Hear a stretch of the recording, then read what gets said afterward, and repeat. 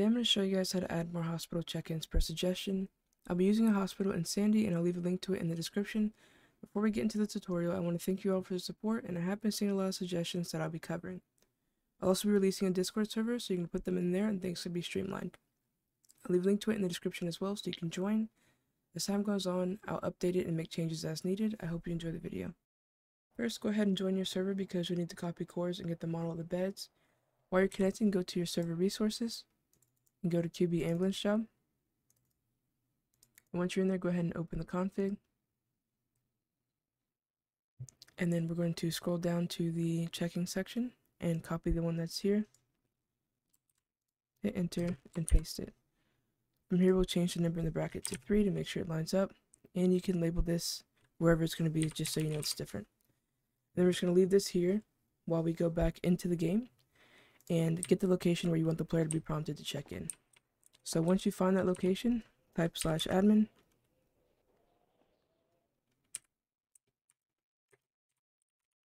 Go down to developer options and copy the vector 3 cores. Once they're copied, go back to the config and replace them here. And then we're going to scroll down to the beds section. So depending on how many beds your MLO has or whatever area, that's how many spots we're going to make. So mine has 6, so I'm just going to copy this. And I'm going to paste it twice. And then here you can, of course, label the spot if you want. After you've done that, we're just going to fix the numbers here so they all line up.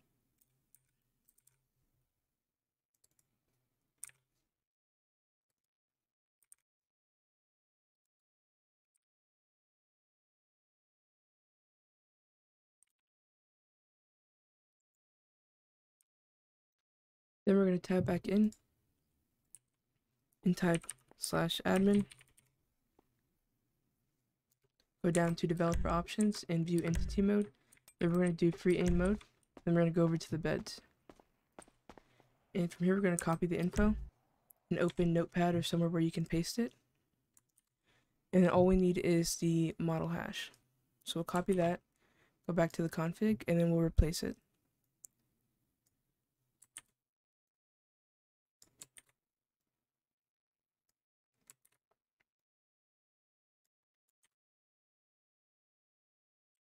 And I have some that are different, so I'll need to get the hash of those.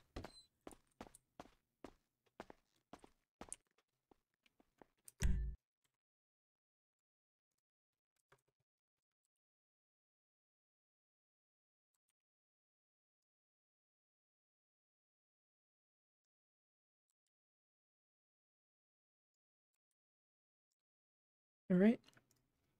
Next, we're going to go to all the beds and copy the vector 4 locations and fill them in. I'll start with this one. I'm going to take this away. Just get onto the bed.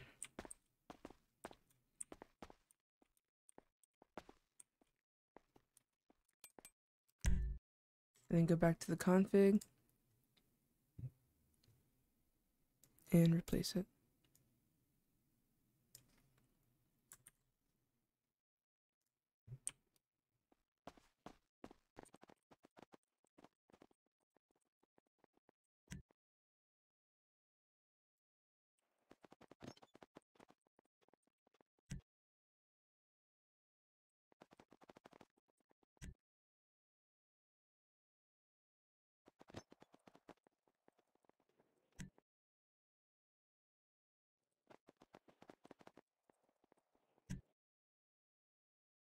Alright, after you've done that, we're going to hit file and save.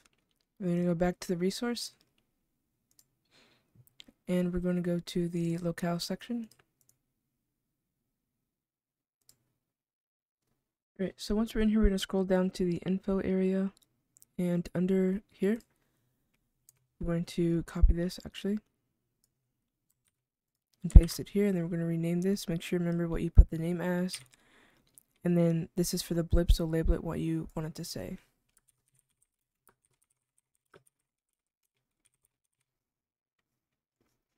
And then after you've done that, hit file and save, then we're going to go back to the config. So once we're in the config, we're going to scroll down to the stations area, And we're going to copy this, hit enter and paste.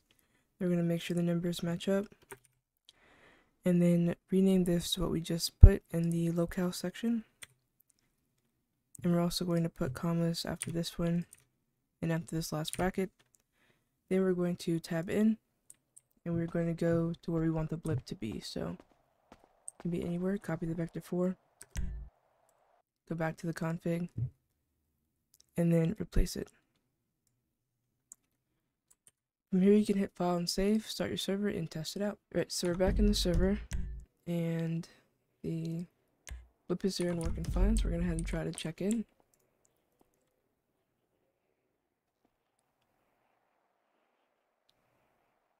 Alright.